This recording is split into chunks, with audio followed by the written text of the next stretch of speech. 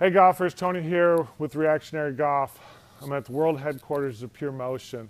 Going to be sharing with you today some of the programming, some of the different exercises that you can start developing into your routine to get a nice, strong, enduring back that holds up for 18 holes, 36 holes, 72 holes of golf. Golf is not about being necessarily a strong core, but it is about having a core that can withstand the endurance of the demands of swinging a golf club. And we're going to bring in the founders of PurMotion and share with you some great, fascinating research and some exercises to help improve your game.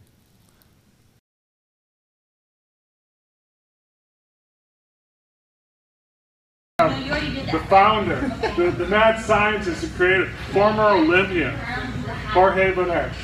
How are you, Tony? It's been a pleasure. Pleasure. Nice seeing you again. We are going to, I've learned about PurMotion actually from Jeff Flatt back in 2013 when we started working together. And he brought me here and it was like, wow. My back problems went away, my range of motion increased, my ball distance increased. I'm going, okay, now I know why Jeff can hit it so far.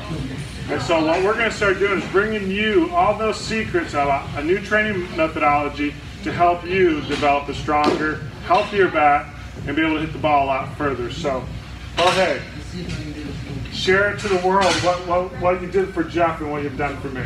Well, first of all, Jeff showed up here back in 2012. I even didn't know the guy. He walked through the door and he said, I just want to quit a workout. Well, it was 2 hours and he still did not finish.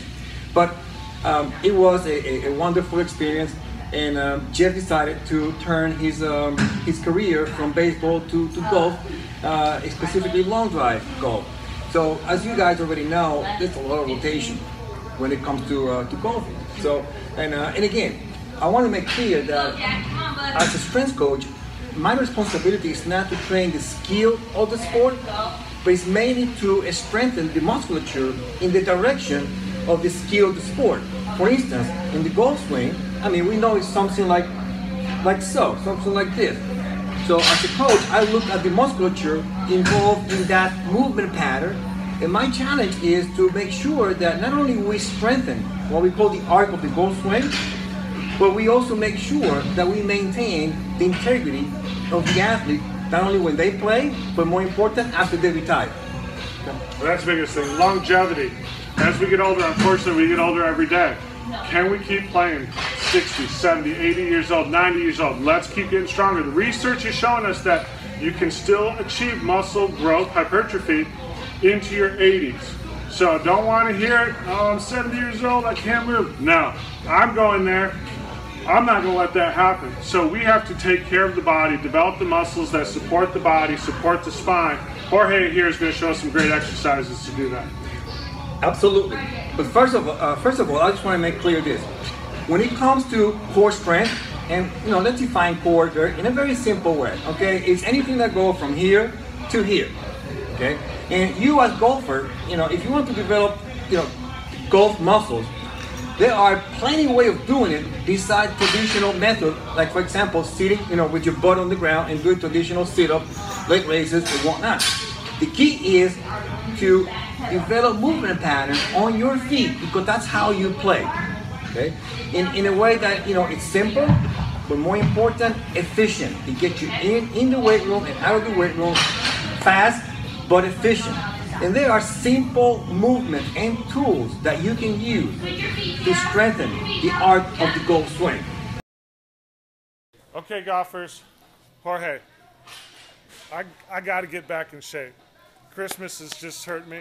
I know that the research that I've been doing, crunches, worst thing. This just kills the spine. This sagittal flexion just kills it. It takes those discs and just squish them and all the jelly squirts out the back. Herniated disc. What can I do different to have a strong core? Well, to make sure that you have a strong, durable core, you need to work, and again, core, shoulder to hip. It's very simple. You have to strengthen the front of the core, the back of the core, each side, and also that cross pattern from the front side and cross pattern on the back side.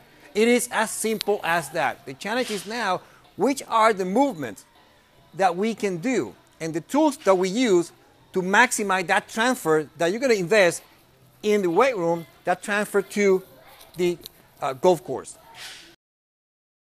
Now, I got Tony already set up with the AirFit, and the AirFit is nothing else that, device that has a strap, spring, you have this pulley, rope, and these slings. And notice how simple Tony is going to demonstrate how we can strengthen the front of your core. And I'm also going to show how we can do some short rotation, okay, with using the same start position, okay. And what he's going to do, he's going to go back into a plank, okay. He's going to do what we call reverse sit-up. So it's a sit-up, but he's going to be face down by starting in a plank position, okay. At that point, all he's going to do is going to tuck his elbows in, chin also going to tuck it in. He's going to flex the hips. See, it looks very much like a sit-up, okay? The only contact on the ground are his toes, making the exercise extremely challenging. But muscle tension is extremely high. It covers the whole trunk and the hips. But I want Tony to explain to you guys what he's feeling, because one thing is what I say, another thing is what you feel. So Tony, take a little break, and you did it without my permission. But I want you to stand up. You wanted me to explain it. I want you to stand up for a second. Okay. Now, explain to our friends, what do you actually feel?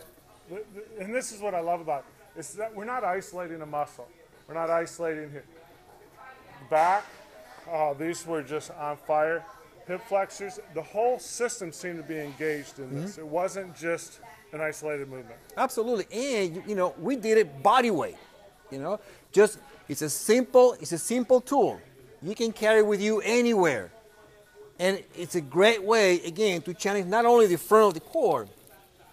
We like it too because we can strengthen one of the most neglected muscles in the hip area, which is the hip flexor. People are so tight in the hip flexors because they don't strengthen it. They stretch it. They love to stretch it, but they don't strengthen it. And as an added value, if you don't have a strong low back, you're going to have it here. Because, again, like Tony said, muscle tension is almost from head to toe. Remember, the only body contact or body part in contact with the ground, the toes. That makes the whole body musculature, that needed to be engaged. So how many reps? How many sets? How would you put this in? Well, I mean, we usually prescribe, in a workout, beginners, intermediate, anywhere between 8 to 12, 15 reps, 2 to 3 reps, depending upon the level. But I tell you, once you get to that advanced level and you can progress to advanced, we have athletes, even golfers, that they will do 25, 40, 50 in a row. Even this morning at headquarters, we prescribed it. Our ab workout, core workout today is 300 reps, but partitioned in multiple sets. So it can be done. It's not like sit-up. Sit-up, you can do a lot of sit-up. Okay, the difference, a lot of body contact on the ground. Here is the total opposite. But it's a very efficient way to develop the front core that really transfer when it comes to play on the field. Hey golfers, so hopefully you enjoyed this promo of how to get your core into shape. I'd like to thank Jorge and Stu and PurMotion for allowing us to use this video. And check, if you join the lab now, you'll actually get discounts to some of their products.